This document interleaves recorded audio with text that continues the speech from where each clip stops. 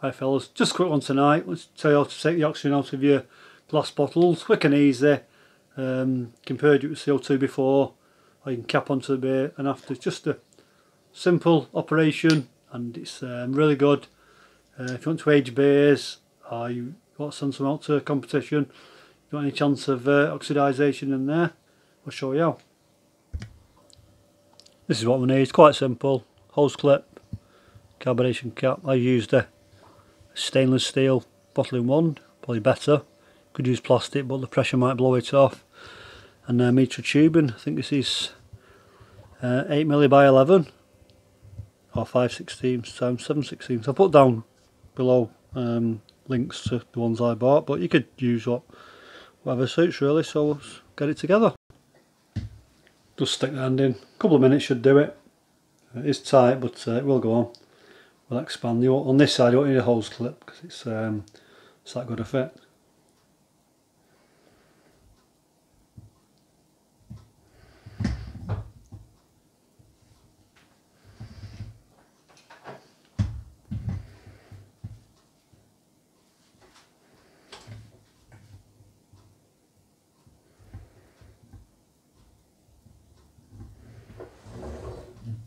Right, better luck, it should go on, easy enough. Just get it a start. Just turn it so it comes right to that shoulder.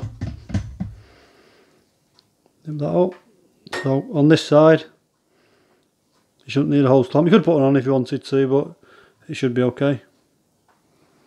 Okay, to the side then. It's a case of just pushing that on. Because it's not as tight as the other side, I'll just put a hose clip on. And then we're good to go. Push. And hopefully gas should come out.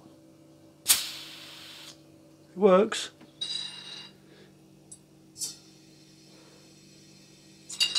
Cheers fellas, we're having a beer. Just a quick and easy method, no fancy equipment, not expensive at all. And you've got your gas for your kegs anyway, so you've got the quick disconnects, haven't you?